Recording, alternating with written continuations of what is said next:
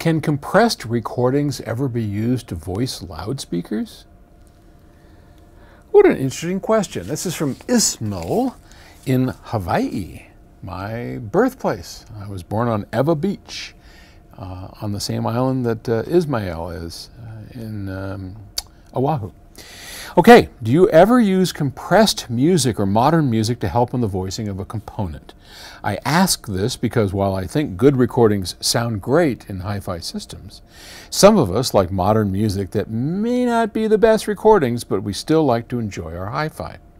And some equipment are so revealing that it's impossible to listen to modern music.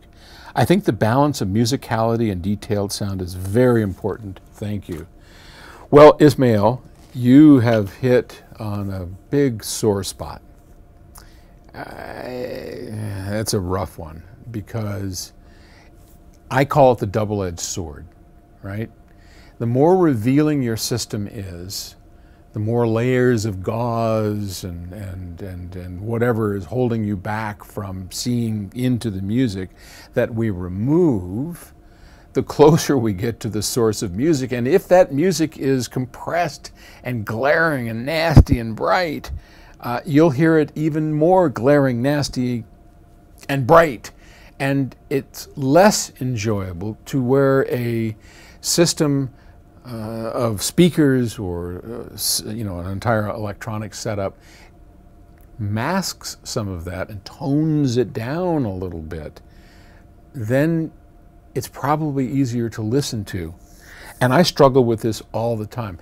But let me give you some hope, because having done this for so many years, I've come almost full circle on this.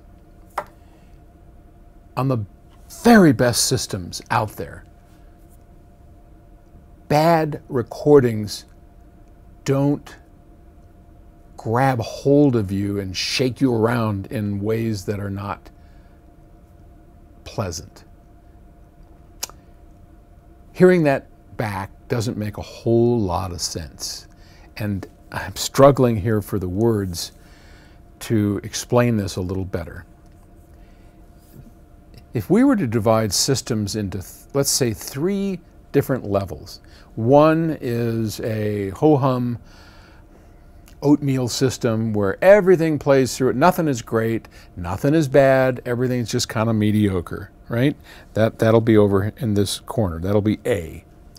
B is a really good, highly resolving system that every pinpoint problem and wonderful aspect is revealed in all of its glory or horror. And that's what most of us for high-end systems have. And that'll be B. And then C is yet another level of extraordinary performance.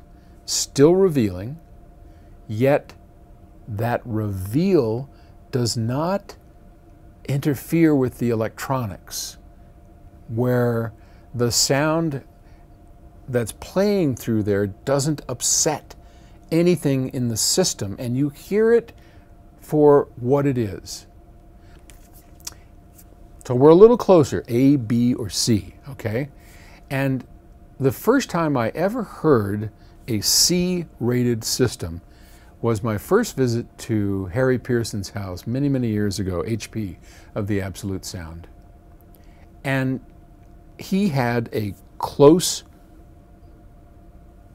distance system, kind of, I don't want to call it near field, let's call it medium field system.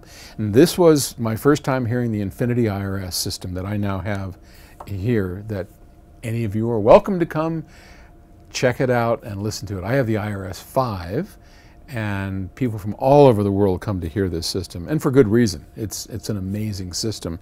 Beating my watch against the thing there. Harry had the IRS 3, the precursor to the 5, but still, terrific system.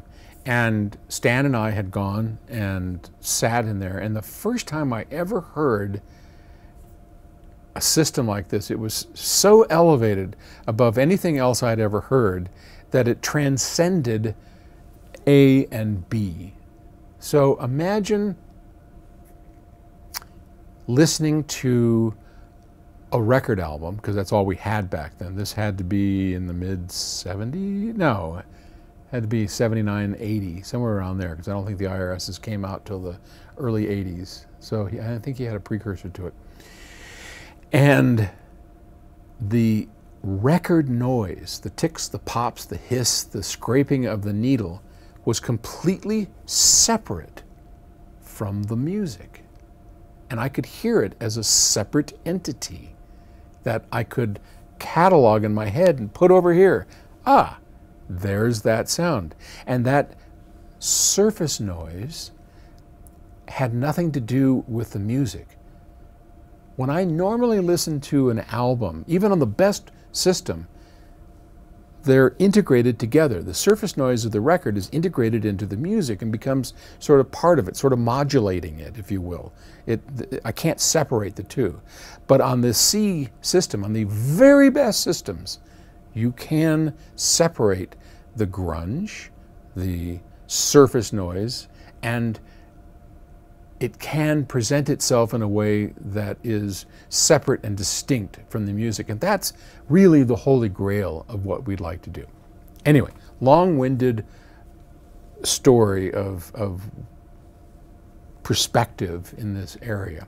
So the last part I will say is that, yes, I routinely have my sets of compressed, not terribly compressed, but a lot of modern music.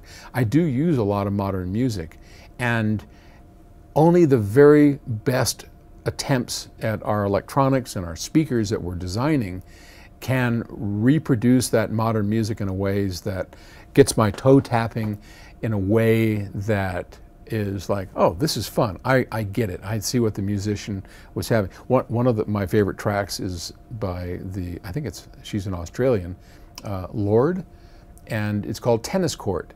Now, on most systems, when you listen to that track, Tennis Court, it's synths and stuff like that. It can get a little like woo when it plays loud. It's compressed and harsh and bright. But on a really good system, if you got everything right, it can sound pretty amazing. So yeah, I do use that as a means of extremes because I too feel cheated when I can't listen to all the music I want to. If there's something musically great and it's such a bad recording that it stops me from listening to it, that is a crime and a shame, and I don't like it. All right. Hope I answered your question. Thanks. Talk to you tomorrow. Bye.